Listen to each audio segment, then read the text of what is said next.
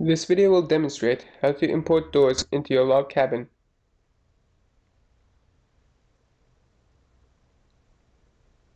Go into your design library and find the door you want. Drag and drop it into the assembly. Then, click on the front of the door and pick Mate. Mate this to this face of the base log. This base log will be at the front of the log cabin. Next, right-click on the door and pick Select Other. Choose this face at the bottom of the door. Repeat this for the base log. Choose this face so the bottom of the door rests on the base log as shown.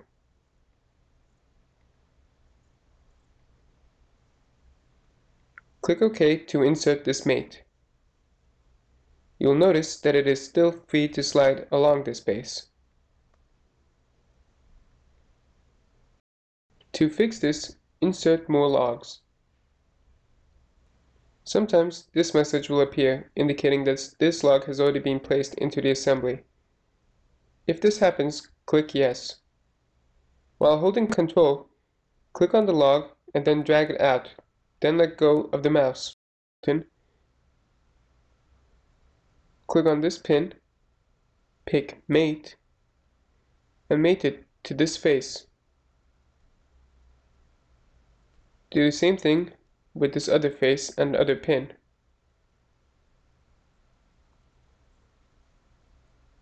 Next, mate the top of the previous log to the bottom of this log. Click OK when you have done this. Repeat this for the other side.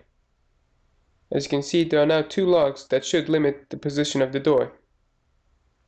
Click on this face of the log and this side of the door. Click OK, and the position of this door is now fixed.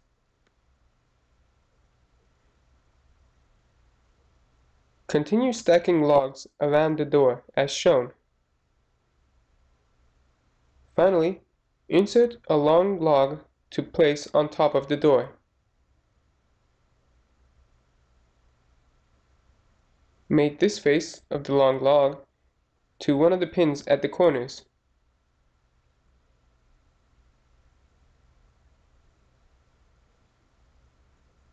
This for the other side of the log.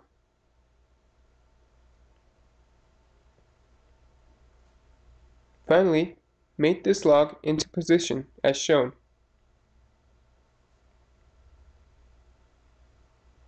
Now the door will be surrounded and enclosed by logs, preventing it from moving. You will have successfully added a door to your log cabin.